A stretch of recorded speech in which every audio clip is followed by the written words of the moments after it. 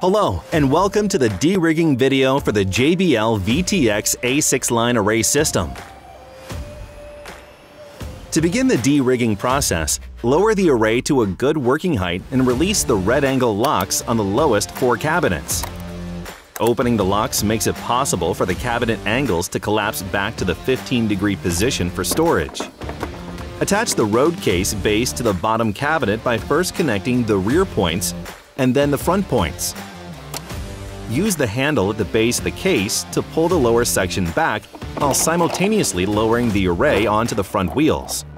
A nudge to the side as the wheels touch the ground will eliminate any unexpected movement as the wheels rotate into position.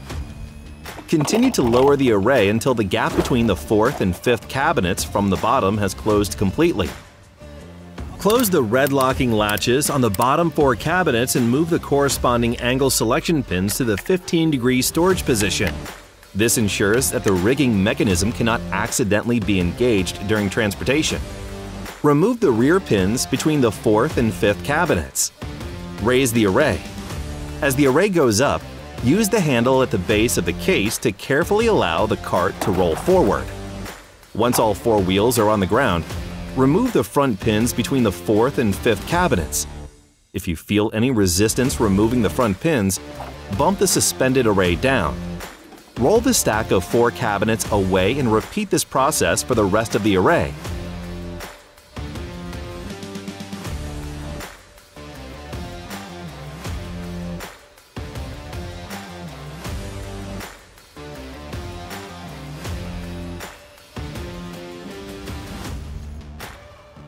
When the final stack of cabinets has been landed, disconnect the hoist from the mini frame. Separate the spreader bar from the side arms and store the components inside the base of the road case.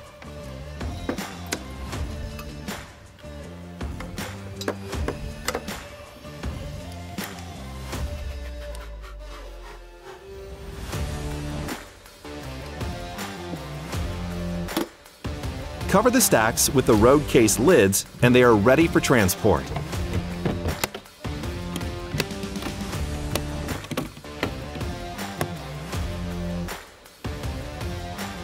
Thank you for watching.